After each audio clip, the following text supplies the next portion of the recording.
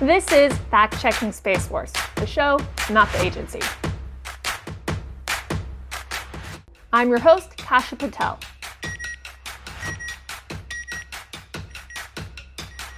And today we're delving into the science behind episode 1 of Space Force, called The Launch. Today's guest is Bobak Ferdowsi. He's an engineer at NASA Jet Propulsion Laboratory in California for almost 17 years. He worked on the Mars Curiosity rover, which launched in 2011, and he's also known as the Mohawk Guy. That's me. Thank you for joining me. Tell us a little more about what you do. I specifically focus on an area called fault protection, which is how our spacecraft can break, and try to design, of course, as much of that out of the system as possible. And for the parts that we, of course, can't be perfect on, we try to design in the system all the autonomy to take care of itself. All right. So what did you think about the first episode? I was expecting a much, more of a I think a traditional sitcom. Did you watch The Office? Yes. Did you like The Office? I did. Yeah, I like The Office. It definitely wasn't The Office. Definitely was not Space Office. No. Right. All right, cool. So let's get into it. 3, 2, 1, play. So I actually heard on the podcast that they did about this. Netflix commissioned this. It wasn't that somebody had an idea for, it wasn't like Steve Carell had an idea for Space Force. Netflix commissioned this and asked Steve Carell and his co-directors if they could be part of this. I didn't know that. It's very weird. I received a couple of emails not long after this show was announced, asking if I was able to go into the writer's room. And for whatever reason, I don't, what I recall was being excited, sending an email out, and then for whatever reason, we could never, either it never came to fruition or I was never able to make it in. But I don't remember us scheduling anything. So I think it was just one of those things where they were excited at first, they wanted somebody, maybe they went in a different direction, and then they were like, oh yeah, we're good. Well, consider this your audition for season 2. Oh so no, this is a lot. You better kill it now. So then they'll email you back, the assistant to the director, whatever it is. Right. POTUS wants complete space dominance. So right now we're watching this scene where they're talking about the creation of Space Force.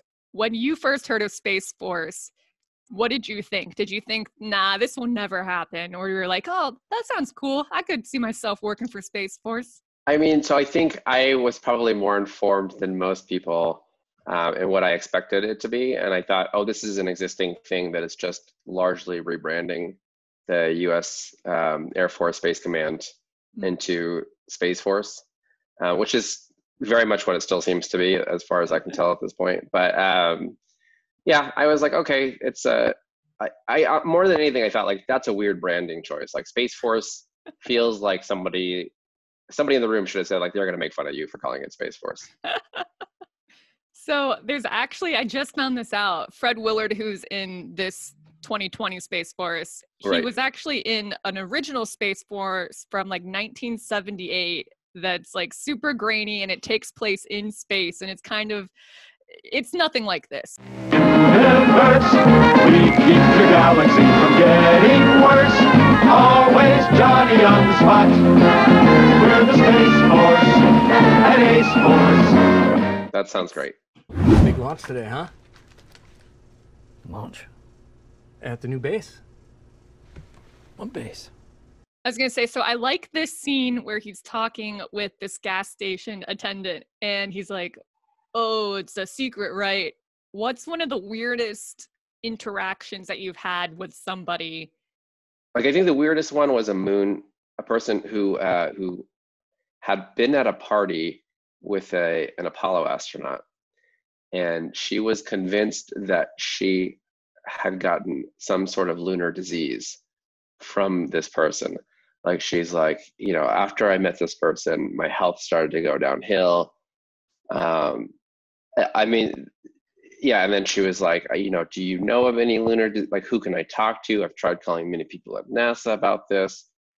And then, I mean, it was apparent more, afterwards that the conversation, maybe that was obvious enough, but, there are other points in the conversation where she's like, well, And also, I think they know it's real because whenever the president comes to town, my cell phone stops working. And I was like, that seems like a lot of leaps of logic here. But yeah, so for whatever reason, I think that was one of the weirdest interactions. For all of you at home wondering if there's a lunar disease, as far as Bobak and I know, there is not. But there is research that shows Apollo astronauts are more likely to die from a heart disease. And now back to the show. What a random place to have Space Force Base. I mean, I guess it needs to be pretty big. So there is the Air Force, pretty large Air Force installation at Colorado Springs, which is what I thought maybe they were kind of going for. Ah. I mean, it's certainly not a good place to launch from, right? So we always want to launch over water where it's safest to, stuff falls down, right? You see the Chinese space program, like where there's parts of the rockets that fall on cities below it or towns below it. Right.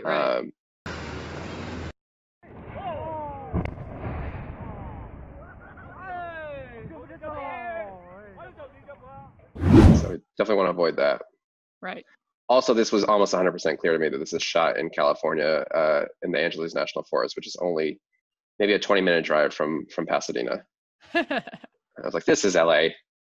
That is one of the problems with living in the city, I think, is you start recognizing all the the shows. They're like, that's the Fox lot, that's LA, that's, That's funny because to me, I'm like, I don't know, this could be anywhere. I don't have anything like this in DC.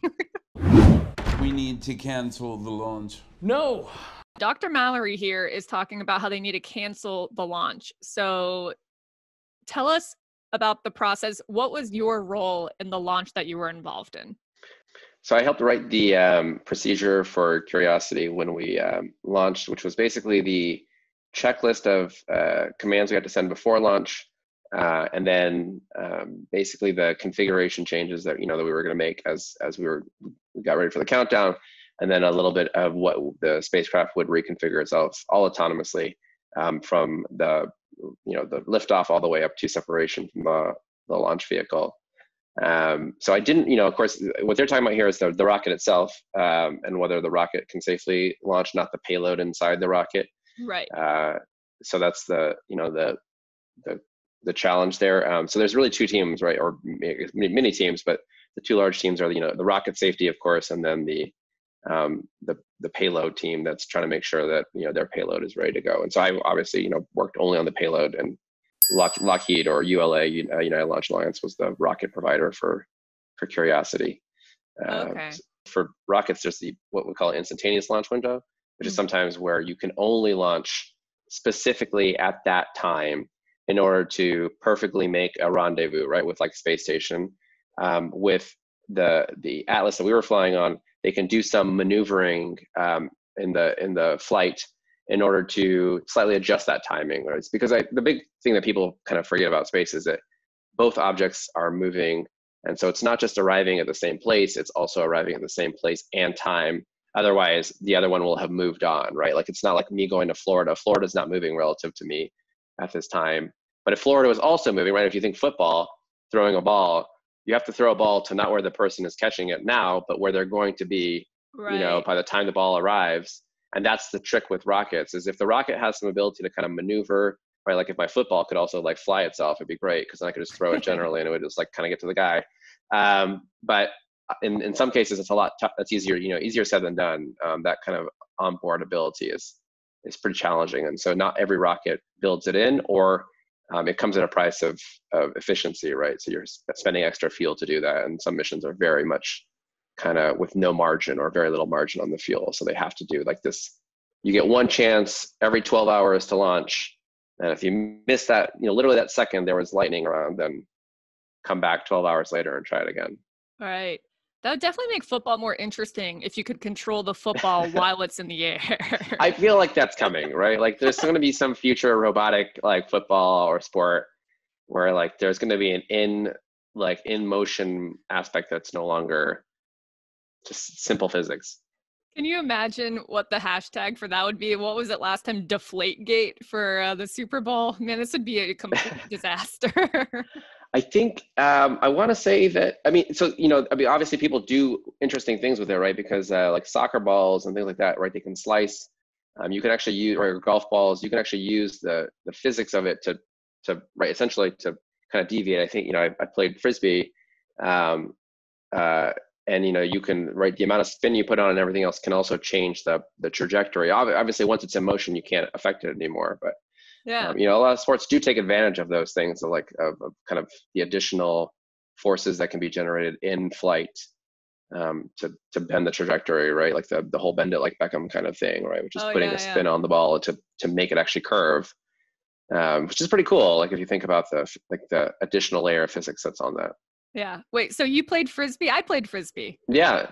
Yeah. So I played frisbee golf and ultimate frisbee. Actually, at NASA Goddard, there's a frisbee club. So we play every Tuesday and Thursday.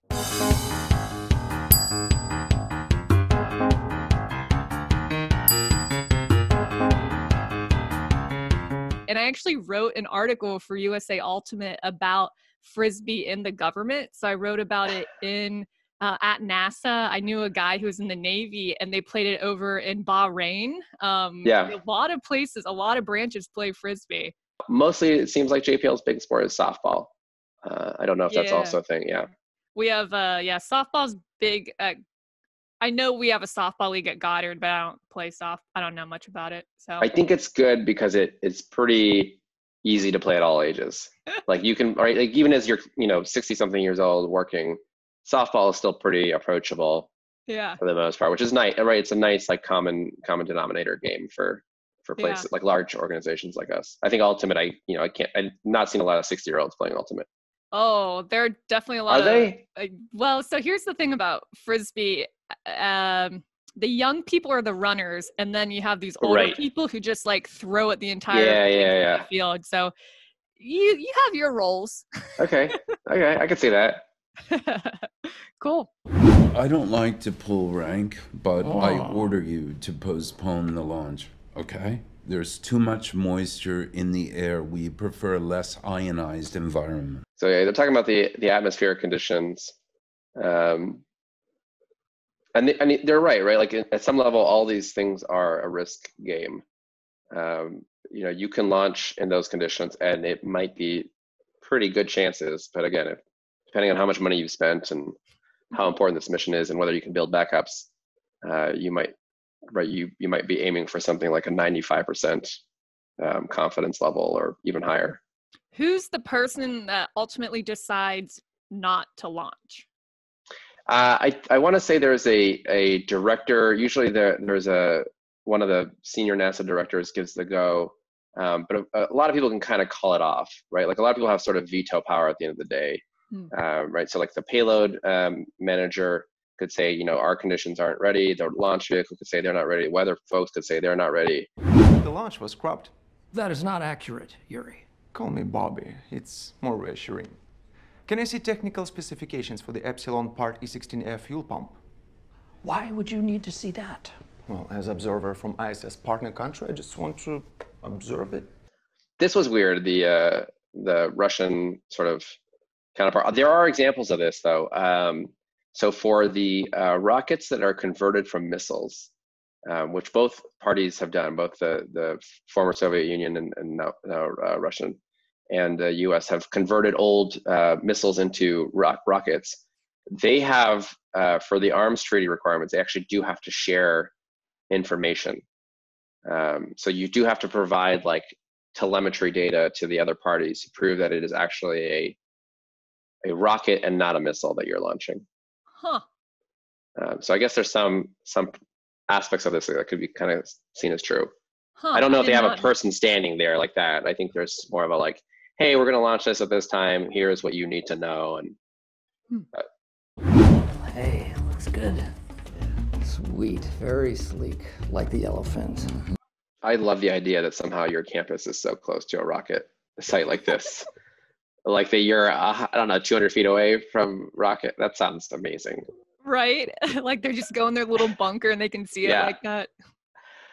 I wish this were the case so much. I feel like very fortunate, you know, because we have Vandenberg Air Force Base, which is 2 hours north of us. And so on good, you know, days, and we've seen it, right? You can see SpaceX launches out of there, or, you know, Lockheed launches out of there, kind of traveling south along the coastline. And it's pretty awesome. But yeah, of course, my, you know, friends in Orlando are just like, we see rockets all the time. And I was like, yeah, that's cool. Well, it's funny because, like, so we're talking about how close they are. So when I was at Wallops, I've seen 2 launches, which was like enough for, I mean, I'm happy. I can die happy now. But one of them was in Kennedy. The other one is in Wallops. And for Wallops, I think the closest we could get was about 4 miles away, which is pretty good. But even that far away, like you could still, I mean, the noise and like you could feel the ground moving. Right. And that's why we have acoustic tests and things for that. That if you were that close, what would you actually experience? I mean, I think obviously I can't imagine that a lot of structures are designed to handle that much vibration, right? Like concrete especially would probably just start crumbling. Well, you know, I mean, on the other hand, the bunkers were not very far from the launch pads, but they are really curved shapes, right, that are like mostly buried underground. And I'm trying to remember if any or many of them have windows in them at all. But, you know, like it is impressive if you watch the footage from the shuttle and Apollo before it, right? They do have those cameras that are sitting 20 feet away under thick quartz glass or whatever, right, that are filming these things and manage to not tear apart. I think the bigger concern would, of course, just be the, you know, things blowing up, and then you just have, right, like, that's why humans are usually miles. I think I can't remember what our requirement was, but there is a requirement that, you know, basically when you arm, like the final kind of arming stuff, that people are, I think, a minimum of 2 miles away for that. Yeah. I remember for another Wallops launch, and this got put in the papers, the NASA photographer, when the rocket went up, it was successful, it didn't blow up or anything, but when it went up, there was a frog that was clearly in the picture, and that was... Yeah, it's pretty amazing. Also, I've seen people put their cameras pretty close to launch pads, and they definitely have burnt elements or lenses that melt or things like that from the heat of it. So that's another, I mean, that's why those like quartz glass things were, you know, I don't know, inches thick, basically to shield from the heat of the rocket plumes. Yeah, and I've seen fires happen on the bushes around just because, I mean, there's a lot of sparks and stuff going on. Right. So. I like this part. He's talking to these high school, middle school students, and look how sparsely attended it is. I mean, I will say that, like, having done this a fair amount, I would actually say most of the time it's more, people are more excited. Oh, yeah. Yeah. You're someone from, I mean, NASA or Space Force. I mean, both of those things are very exciting because they have to do with space. Boots on the Moon. Boots on the Moon is also now a Ben & Jerry's flavor. Do you guys have a fancy cafeteria? I don't feel like we have one of those. Like we just have, as far as I know, the regular cafeterias. Yeah, no, we don't have anything nice like this. I know headquarters has like a nicer one. They have the regular cafeteria, then they have like a nicer buffet one. But no, we don't have anything like this. Yeah. Have you been to NASA headquarters? I have. Yeah, many times now. It's pretty boring. I was going to say, I would say it's unfortunately the saddest of the experiences. I feel like if you, like for NASA, because everybody else at least has some hardware or something that they can kind of be like, this is what we do. Right. And I gotta say, like, I think it's actually almost a testament to the folks who work there that they can still be like motivated and passionate about it while just kind of being in an office building. Right. But they do get the food trucks there. So that's true. They do get better food than a lot of us. Yeah. I feel like at one point, JPL had the kind of like the pride and joy of cafeterias of NASA. Like people would be like, oh man, you guys are at the JPL cafeteria, is the best. And of course, I mean, I feel like none of the cafeterias I've been to are actually that exciting. He is blowing it just like you thought. I also love the set decor on the whole show. Like that one thing I definitely really enjoyed was the office decor. Yeah. Also, I'm obsessed with the fonts at NASA centers, so I'm looking at this like letters on the signage. I'm like, what font is that? I don't know what this one is. Wait, you're obsessed with fonts? Yeah, those fonts that, like that are on the sides of buildings, like the worm logo font, of course. Right. Or like at JPL, a lot of our font is a Neutra, Neutra. I just like really love that. It's a lot of very mid-century fonts, I think, and so I kind of love seeing what fonts the buildings like put up for their, like, the United States Space Force. I don't know what font this one is, but I gotta get into them for a while. I'm like, oh, what font is this? Like, obviously you've never seen a sign that's in Comic Sans. Like, no one's putting in United Space Force in Comic Sans. So you think we'll be ready by November? 3, 2, Shit. 1. Sorry. So this part, I like that they're talking about the big button they have to push for the launching, and he just like puts his foot on it. Yeah. And, like, that's how it is. And you're like, we need launch covers. So I've never been in the control room for an actual launch. What's the button? Is there a button, or is it like a bunch of buttons you have to press simultaneously? How do you launch a satellite? I mean, everything I've seen has been computer, keyboard, and mouse nowadays at this point. So the only buttons that I have sort of seen around the lab are often stop buttons, where you're worried about mechanical damage or something else, and you need to run and smash something that will basically kill a system very quickly. But never a button to like just start a system to do anything. Those are always, like some set of commands. And in fact, right, if you only send one of the commands, nothing will happen. You have to send typically multiple commands, like an override and then a enable and then a whatever command, so that it's very deliberate by the time that you get to do something. That makes sense. I would also imagine there's no like real-time go for these, right? That it's a countdown, so that you watch the rockets, they go internal, right? At some point where they're basically taking over their own countdown, but you could still send in a don't go or whatever, for whatever reason you needed to. How nervous were you when you guys were getting ready to launch? Pretty nervous. I think the way we do kind of like look at risk, right? Rockets are still one of the single scariest moment in a mission's life, because you haven't had no chance, of course, to prove your own mission yet. And rockets are just still, even though they're much, much, much more safe nowadays than they were 30 years ago, they're still one of the, like, if you have to boil it down to a single moment where you're most likely to lose the mission, it's very typically the launch part. And it was weird because I was in the mission control at JPL, as opposed to a lot of the team was able to go to Florida to watch the actual rocket launch. Right. So we were still watching it on the screen like everybody else, kind of the same YouTube feed that everybody else got to watch, which is right.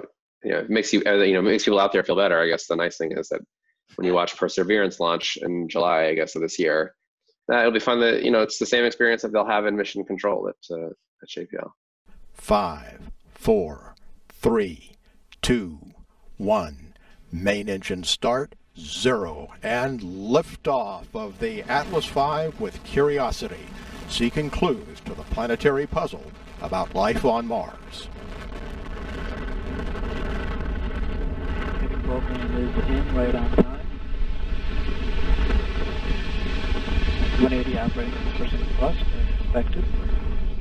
Was there anything superstitious that you or any of the other engineers or scientists would do to ensure a good launch? Yeah, so I mean, I don't know if this is a letter question or the answer, but JPL has a tradition actually of lucky peanuts.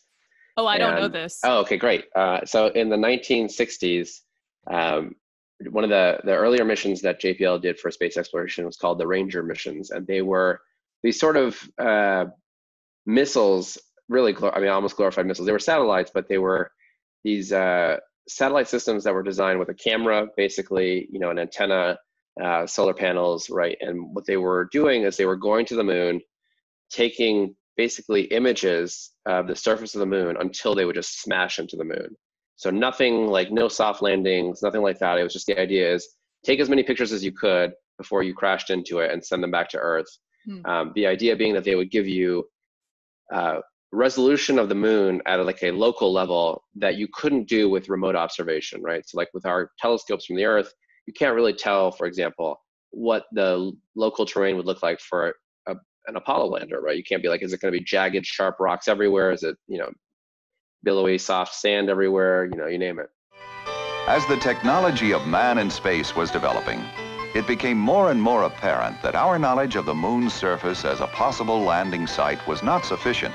To land man safely on the moon and get him safely off again, we had to know whether we could set up a precise enough trajectory to reach the moon.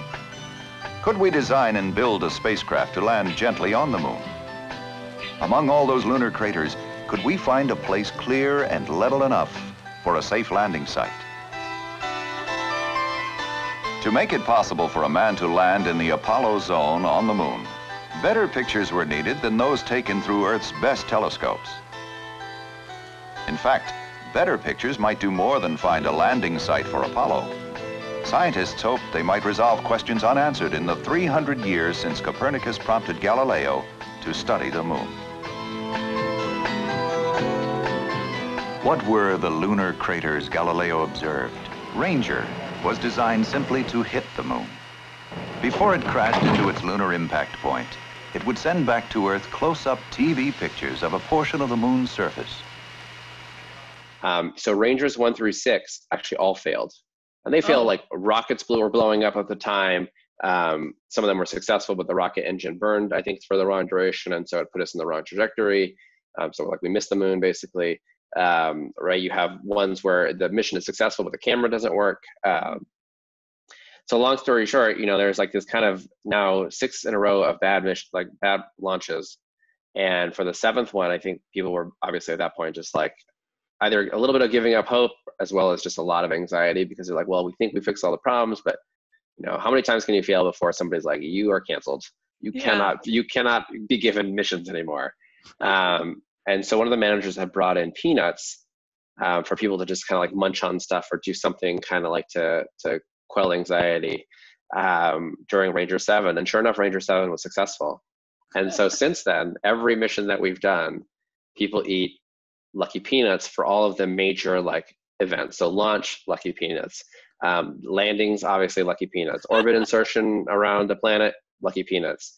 I mean, we probably have taken it to the extreme, like first time trajectory correction maneuver, Lucky Peanuts. But like that's kind of become JPL's thing now, right? And in fact, like we're even introducing it to some of the local area folks. So like the Rose Bowl committee now eats Lucky Peanuts before the Rose Bowl parade.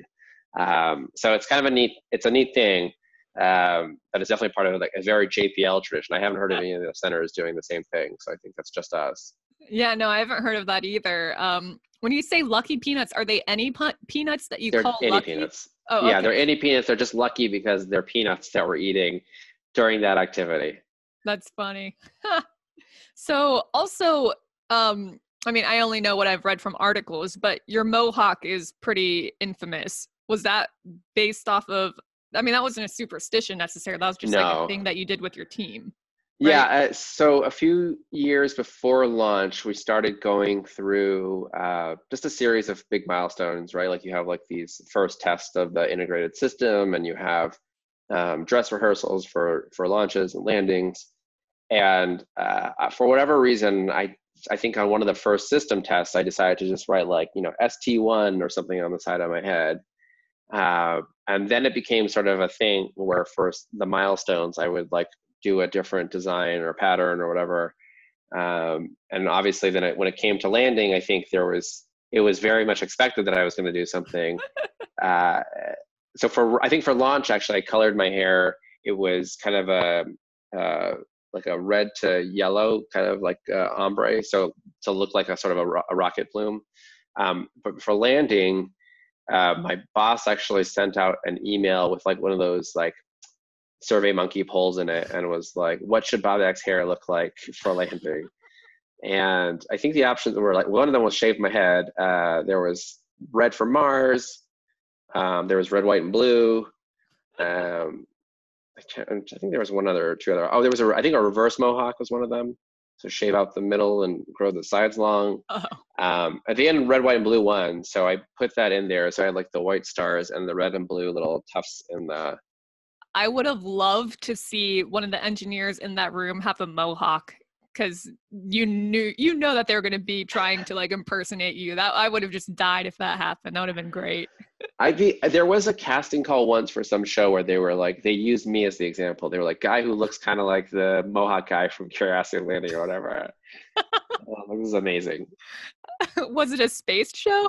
I think it was a space show. I think they were looking for more of a SpaceX vibe. I think if I remember what else I read in that casting, it was very short, of course. But they were specifically cited me as the example of who they were looking for, and I was like, well, that's flattering. All right. This, I feel like, was the most Michael Scott moment of the series. Absolutely.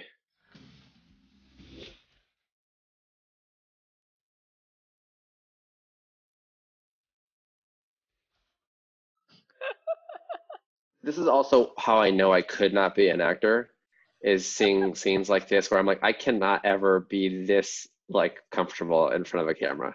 Like, this is amazing to me.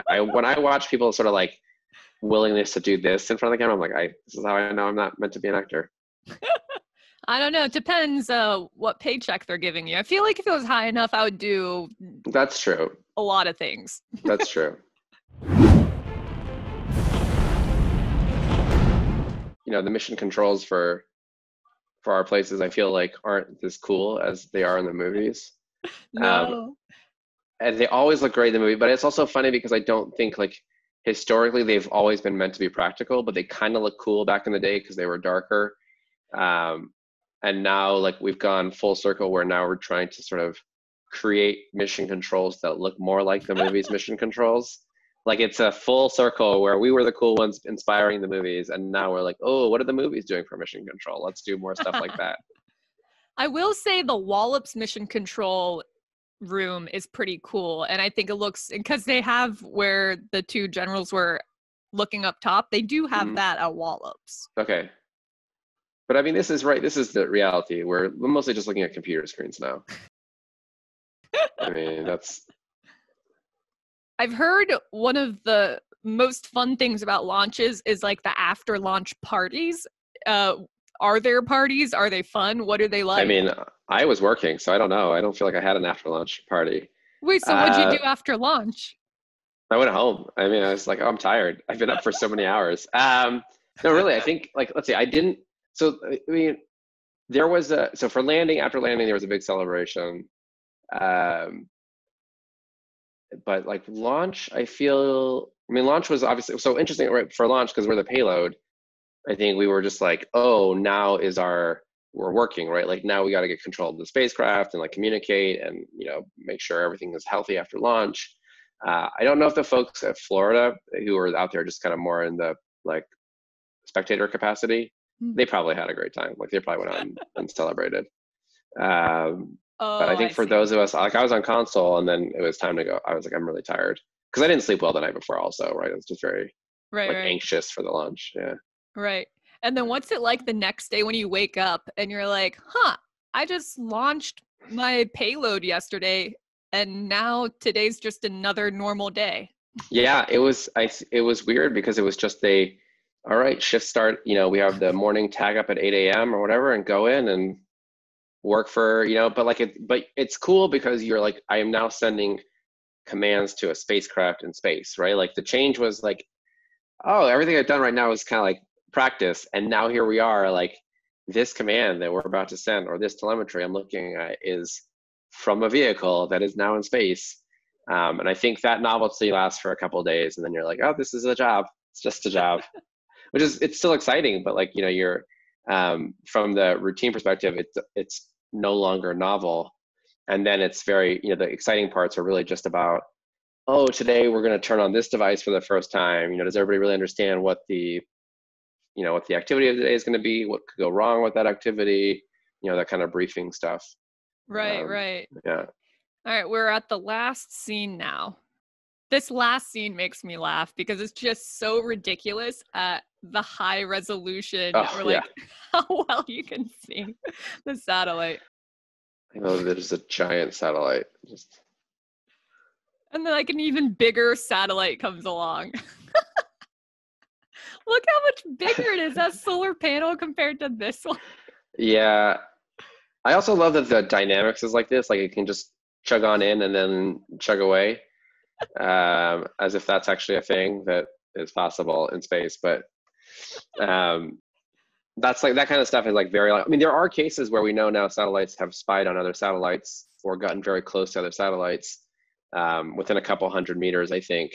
But that is still pretty difficult to do. And you know it's happening because you see the orbits of those two things getting closer and closer and closer until they're there. You can't just like boop, boop, boop, move in and then like drive away. Like there's no physics like that in space. But yeah. Also, somebody would know that satellite exists. Anything that large is a very obvious satellite in the sky. Right. You might not know the answer to this question, but if you see, I mean, so I know for space junk, how well can you steer a satellite in space? So like, let's say you see something coming really close to you, whether it's space junk or another spacecraft, you can just move away from it, or is that not how things work? So kind of, so there is, NORAD tracks, I think, all objects greater than 8 centimeters in diameter. So the size of a grapefruit, roughly.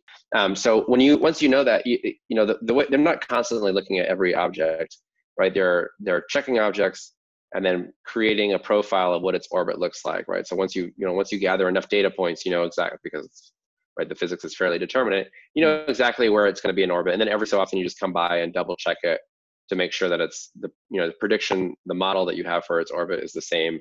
And of course, it, as it gets closer to the atmosphere, it starts kind of slowing down and moving, falling into Earth faster and faster. So we see that all the time, right, where satellites have to perform avoidance maneuvers.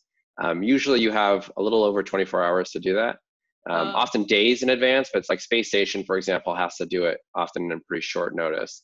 And what they do is, it doesn't take much basically, but a few hours out, 12 hours out or so, if you just fire your thrusters a little bit, you either, raise your orbit or lower your orbit.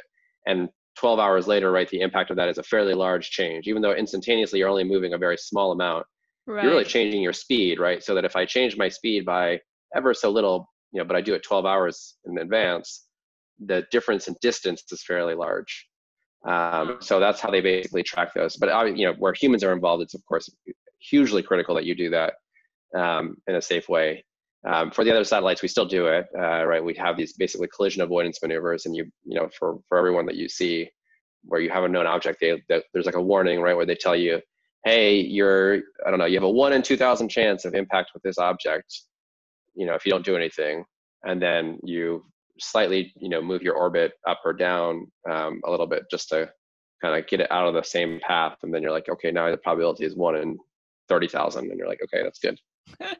I mean, it's not 1 in 1 chance, right? You don't we almost never see you have a 100% chance of collision. Right. It's always something like you have a 10% chance, which is like if you think about how many times you're going to see that over the mission, you'd be like, oh, if I never did anything, I would be very likely that eventually I'll smash into something. Oh. Right. Like, so that's the thing, right? You're basically, if you think about it, it's like a series of very small probabilities that if you, let's say, blatantly ignored the problem forever, for 10 years or whatever, right? That eventually, because you have 1% chances, thousands of times, you're eventually going to, right? The odds are you're going to hit one of those 1% chances.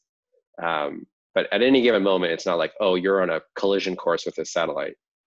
The way they show that one, of course, you can't just move that quickly. You tend to, if you get a satellite up there, and somebody wants to come visit that satellite for whatever reason, it's usually, if they weren't already in a very close orbit, which would basically be like somebody also launching from the same place so that you have the same kind of track or same angle, then you really are going to spend days, if not, weeks or months, like maneuvering your orbit, right? Because if you try to do like what they did, is you're burning a ton of fuel to catch up, get close, and then a ton of fuel to move away like that. Like that kind of fuel is, the problem is like you don't want to spend fuel. It's very expensive because you can only have so much fuel on board of a mission. And so the way you do it cheaply, right, is always talking about like the 12 hours in advance, just takes a very tiny change in momentum 12 hours in advance to give you a very large distance thing. If you want to really change your orbit to match somebody else, you plan it months in advance so that you'll be, 3 months from now in the same orbit as this other satellite. Oh. And that way you use a very small amount of fuel. Oh, okay. That makes sense. And I feel like for these kind of shows that are, you either have to be really close to what might be possible, or you have to be completely outlandish like this. So that way people are like, oh, they clearly know this would never happen. Right. Cool. All right. Well, hopefully this served as a good audition tape for you. So we'll ask you to be on season 2 now. That's right. Please invite me to season 2, at least just to the writer's room, tell you about my weird space experiences. Cool. Well, thank you very much, Bobak. Thanks for having me. Yeah. This is our review of the first episode of Space Force. Thank you for joining us. Next episode, we talk to primate expert Natalia Reagan about monkeys in space as we review the second episode, Save Epsilon 6. I'm your host, Kasha Patel, and special thank you to our guest, Bobak Ferdowsi. Comment below if you have a question and subscribe to my YouTube channel.